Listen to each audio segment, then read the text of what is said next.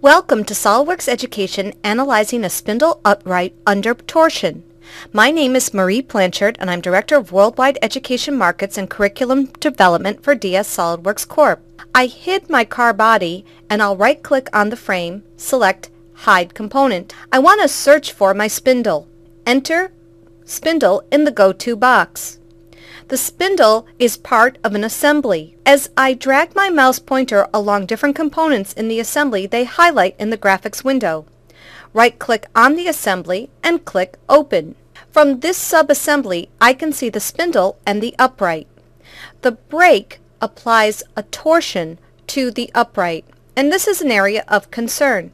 Utilize SolidWorks Simulation to analyze my upright. Select on Tools, Add-ins. Check SolidWorks Simulation. SolidWorks Simulation is contained in the SolidWorks Student Edition and the SolidWorks Education Edition. Click OK. If you used Cosmos Works in 2008, the name has been changed to SolidWorks Simulation. There are many new tutorials and the Simulation Advisor. Take a look at these when you get a chance. Review the tutorials as to new elements in SolidWorks Simulation, including shell elements and a combination of using sheet metal and solid components. To create a new study, expand the Study tab, click New Study. I'm going to enter the name Baseline as my study name. You can do static, frequency, and a variety of other analyses. Nonlinear and composite material studies are only available in the SolidWorks Education Edition. Right-click on Fixtures. Select the center circular face. Select the other circular faces to remain fixed. These represent where bolts actually fasten the upright to a fixed member. If you cannot find specific geometry, right-click and select Other. Small green tick marks are placed on the fixed faces. Right-click and select Forces. I'm going to apply a torque. Select the two cylindrical faces to apply torque. You can check the flip direction arrow if required. Enter a value for torque and in the units, whether SI or in IPS units as required. You also require a cylindrical face or axes or temporary axes to apply the torque about. If you do not have a cylindrical face or temporary axes, create one under Reference Geometry.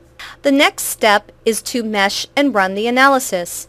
I'm going to use the default mesh parameters and click Mesh and Run. Click No to the message to analyze for small displacements. I can get information in my results folder, whether dealing with stress, strain, or displacement. Once a baseline study has been established, I can then insert other parameters or modified geometry. Each study is presented in a tab at the bottom of the graphics window. You can divide the Feature Manager to contain both the assembly or part features and the study information in SolidWorks Simulation. Information from the first study is translated over to additional studies. If you want to change parameters, right-click and edit. Material applied in SolidWorks is translated over to SolidWorks Simulation. You can also set material inside of SolidWorks Simulation.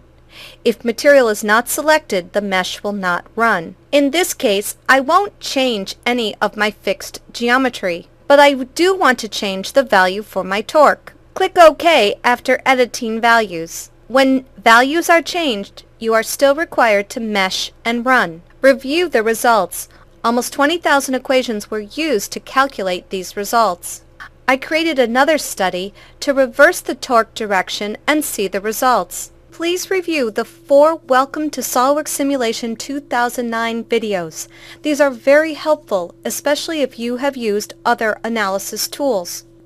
Also, the Study Advisor that is available under Study asks key questions that you will need to know before you begin your analysis. When I was in graduate school, I had to wait to take finite element analysis courses, but if you have the math requirements, it's a good idea to try to do a FEA class in your undergraduate education.